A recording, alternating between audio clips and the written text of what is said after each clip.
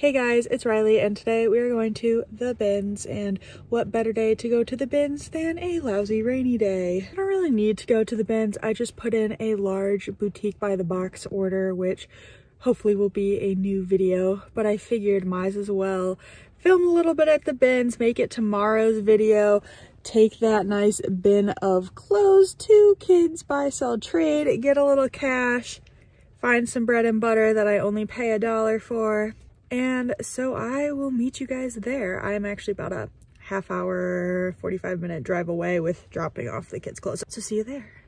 Okay, I just finished dropping off at Once Upon a Child. I only brought them one container today, so while I usually expect around $60 to $80, today I'm thinking maybe 40. So I was just being lazy and didn't feel like packing a second one today. Anyway, on my drive over, I realized that it's spring break. So the bins might be a little bit busy, which is not my favorite time to go when all the teenagers are there, but luckily we're usually shopping for different things. We made it to Goodwill. Oh god, it looks super busy in there. I don't know if you can see the windows. Yes. Oh my gosh. There's that girl streaming. She's always streaming. And we have made it to the Romeoville, Illinois Goodwill Outlet location. If you did not know, this one opened in November 2023, and I live in the Chicago suburbs, so I used to have to drive up to Wisconsin to get to a bin, so it's much nicer to have this only a half hour away from my house. I found some items for buy, sell, trade, and then I found some Everlane jeans, but they had a lot of puckering, and oh yeah, the thigh was blown out, so those were total trash. And then, probably donated by the same person, were these Madewell jeans that were extremely puckered, no hole in the thigh, but still trash. So my plan for this video was actually just to do like a quick 10 to 15 minute bins vlog and then not film a haul for this, but I found so much stuff. I actually found the most stuff I've ever found at this location before that I figured I have to film a haul. So there will be a haul for this video, hopefully next week. I mean, I could make it the Friday video, but I don't know. These bins were so full today. I think our Illinois, Wisconsin locations usually kind of pile up the bins. They're usually kind of hard to move around, but they felt extra full today. I did find this Good Conditions Carter onesie to take to buy, sell, trade, and honestly I didn't find that much kid stuff today. Coming up here, look at this vintage, well, Y2K, maybe Victoria's Secret tag. It was a nightgown, so I did pick this up. Goodwill wanted $8 and it never sold. I have no idea how that will do.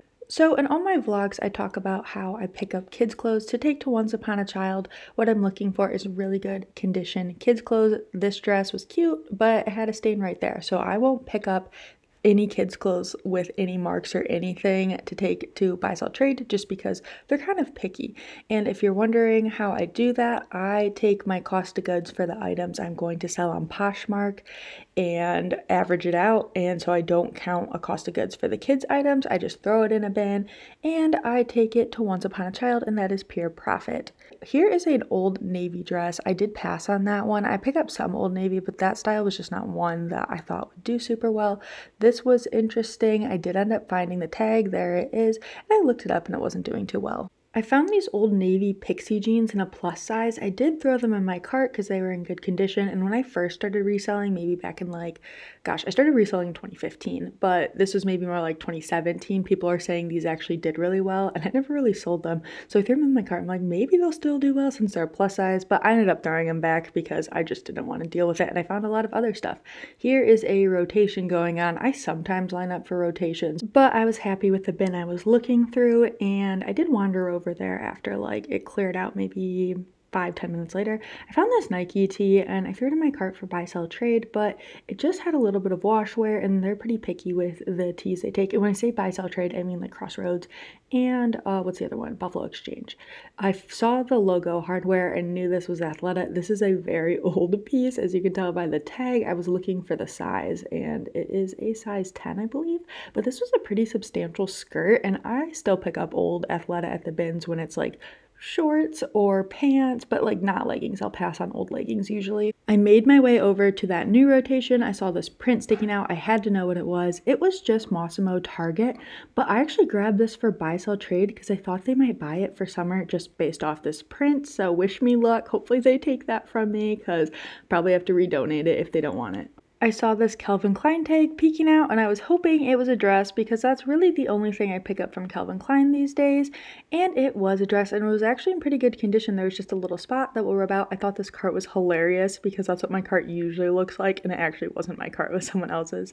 I found these two kids Janie and Jack pieces, and the resale value on this kind of compares to Hannah Anderson or Minnie Bowden, which are two brands I will also list myself on Poshmark. I did end up throwing the dress back just because there was a little spot and lots of washwear. I threw that in my cart for buy sell trade, but then I noticed later there was just some flaws to the stitching, so I ended up throwing it back. I thought this was so funny. A bunch of kids' clothes in this bin were from this kids consignment sale, which I have participated in before.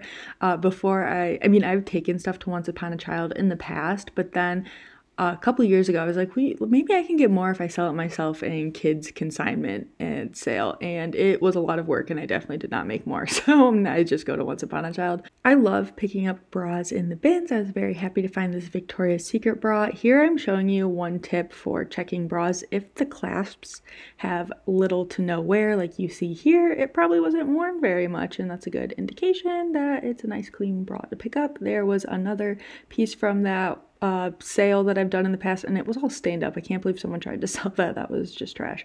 I grabbed these Lee shorts for buy sell trade, adult buy sell trade. I almost said Once Upon a Child.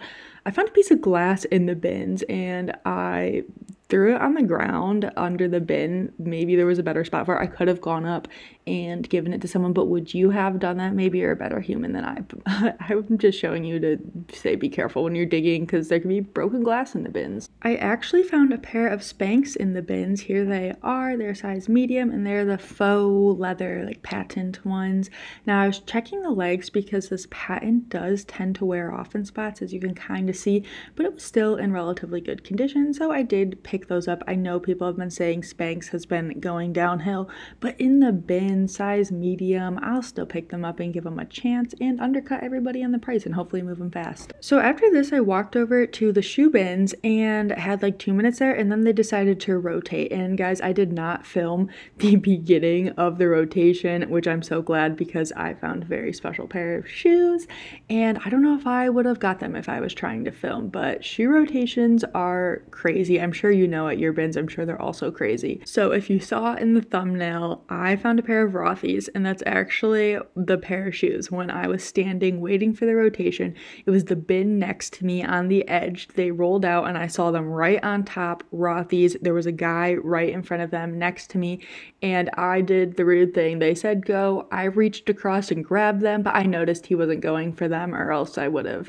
let him have them since he was right in front of him. But it was funny. There was a pair of one single green Timberland that was on the very edge of the bin. Everybody was trying to grab it, and it was a single, and everybody was walking around looking for that green Timberland. I think they ended up finding it because I didn't see it as a single in the bin. So at this location, I don't love the guys who rotate out the bins. I'm sure there's some fine ones, but when we were all standing waiting for them to roll in the new bins, they were rolling out the last one, some guy goes, "I'm about to bring you guys out a bunch of nice books," and everybody was standing there like, wait, books? This is not what we're lining up for. And they rolled out shoes. So yeah, the employees, like not the ones at the cashier, the cash register people, yeah, those guys are nice, but the guys who rotate the bins, I've heard them say questionable things if you've seen any of my other videos. I grabbed this woven basket for, I keep wanting to say Once Upon a Child, for like Buffalo Exchange Crossroads, but then when I was sorting, I noticed there was just like a little damage on the back of it, so I did leave that behind, unfortunately, because it was cute. I was so happy to find some bogs. Bogs are like bread and butter bin shoes for me. I almost always leave with a pair of bogs, so happy to find those. These were some very interesting cowboy boots, and if you did not know, cowboy boots can be worth a lot of money, so if you find a nice looking pair, I totally would look them up. I found this Coach boot, and I only ever found that one. I never found the mate to it, or else I would have taken it with me, even though it was an older style. I'm sure they still had resale value. I would say this is a more obscure shoe Bolo brand. I don't know how to say the name, so if you want to take a look at the screen, here is the logo, Palladium or something. Their boots can definitely sell for like 35 and over, so I was happy to find those. They will need a cleanup, but most shoes I grab at the bins need a cleanup, but I don't mind cleaning shoes. Guys, I found this single new with tag Sorel boot. They only wanted $15 at Goodwill, and I was heartbroken. I'm like, there's no way the mate to this shoe is in the bin. I would have paid $15 for these at Goodwill, but I threw it in my cart anyway, hoping to come across it. And then I found these Patagonia moccasins. I was super glad to find these. To my knowledge, Patagonia no longer makes shoes, so those are an older pair and they can be more sought after by people who want to wear Patagonia shoes. If you haven't seen any of my other videos before at the bins, or you couldn't tell yet, I totally lose it in the shoes. I was easily in these 6 shoe bins for over an hour. I touched every single pair, hoping to find all my singles, and I think this day I only threw back 1 or 2. I found this single Madewell, and I also, that Ralph Lauren I just showed you, I grabbed that as a single, and I found both those mates, luckily. Here I saw a shoe. You guys may see it in think it is what I thought it is. I thought it was a Sorel, but immediately upon touching the quality and not seeing the branding on the bottom, I knew it was a fake Sorel. It was just, you know, based off the exact same style that Sorel makes. I was trying to see what the brand was, but I gave up because I couldn't, and later I found the match and it was actually Sonoma. Here I found this Steve Madden pair. I like selling Steve Madden. I am slightly more picky in the bins with which styles I think will do well, but that boot is a style I think will do well. It's very funny. Everybody was obsessed with that single green Timberland when I found a nice pair of blue Timberlands tied together, so I didn't even have to look. I was like, are these authentic? Why did everybody leave them? I didn't see the size right away, so that could be why, but I don't mind selling shoes without a size. If they don't actually have one, I'll just measure. While in the shoe section of the bins, I do look for shoes to take to Once Upon a Child, but I'm very selective with what I grab for them because my locations are pretty selective with what they take. They say they don't have to be in like very good condition, but they always pass on any of the shoes I take them that aren't in excellent condition. And one thing I've done many a times is I forget to check to see if they have a size, because Once Upon a Child will not take shoes that don't have a size. Guys, I have ADHD, so I got distracted while going to get another cart and had to peek through some clothing bins. But no worries, we make it back over to the shoes. And I found these play shoes. They were pretty beat, but I got them anyway because they weigh like nothing. So hopefully I can make like $4 or $5 on those. Here is my other cart, and it is time to start sorting all my shoes and figure out which ones are singles. Oh, those are mine. They fell out of my cart, I guess. As I'm thinking about the amount of shoes I got and clothes, I'm thinking I might have to split this haul video into 2 parts, shoes and clothing. I accidentally got a shot of my face here, and if you're an aughts baby, this probably brings back some memories. I loved the Backyardigans. I found this super beat Rebecca Minkoff purse. It was a bummer because the leather was actually in good condition, but this lining was like all cut out. So I did leave that behind because I did not want to take on a project for a purse that's not that popular anymore. And now it's time to sort my shoes. The first pair, I'm glad I checked over pretty well because the toe was peeling on those Merrell boots, so I did have to throw those back. If they were in good condition, I think those could have been easily $35. They just needed some leather conditioner. I found these funky cowboy boots. As I said, cowboy boots can do well. I was looking for the size on them, and finally I found it. It was a 35. I'm going to probably tag those like Coachella, Boho, that kind of music festival stuff. I'm making a pile of singles here for stuff I need to look for, and then I found these Clarks. Actually the only pair of Clarks I left with this day. So I grabbed these right when the rotation happened. I didn't see a brand on them, but they looked like nice leather. The brand was actually called Tulips, like L-I-P-S. And well, the brand doesn't do that well. Literally, I searched solds on Poshmark, and the first sold was that exact style of boots for $35. And if I scroll down a little bit, the boots do seem to sell $25 to $35, so I did grab those ones. So at the time, I was not 100% sure these Rothy's were authentic because they did not have a size on the bottom sole of the shoe, but the label all checked out, and I posted on my Instagram asking people what they thought, and my friend Lindsay actually told me that Rothy's used to only have a size dot sticker on the bottom, so that makes sense, and I'm fairly confident they are authentic and will be selling them. Just thought I'd grab a quick clip of behind the bins, the warehouse, and there's just so much stuff to go around. Don't ever worry about there not being enough. This brand I'd actually just learned this day. It was called Lake. It's a nice pajama brand, and So I was happy to find those. I liked this Max Studio like tunic top, but this brand just does not sell, so I did leave that one behind.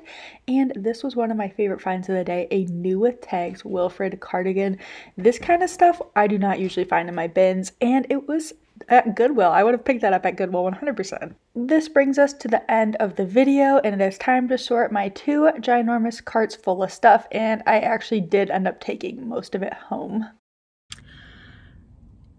I stayed at the bin still closing, and I have never done that at this location, and I also spent $225 on the dot. You can see someone back there, an employee closing up. I spent $225, and I have also never done that at this location. I've always been under 200. So it was great that it was a good day at the bins, but bad for me because now I have to process stuff that I don't have time to process, but I did it to myself. So it looks like I'm continuing to work overtime this week, 10-hour days. I have no self-control, which is why I just can't come here. But now we're gonna go pick up the Once Upon a Child buy. They close in less than an hour, so hopefully we can make it over there. Alrighty, so I picked up from Once Upon a Child. I made $39 and some change, which is the $40 I was expecting. And guess what I did? I bought an item. Literally just like right by the cash register while I was waiting for her to give me my cash. I found this little Hannah Anderson adorable thing in amazing condition. I do sell kids clothes usually when I pick them up at the bins, but Hannah Anderson's decent.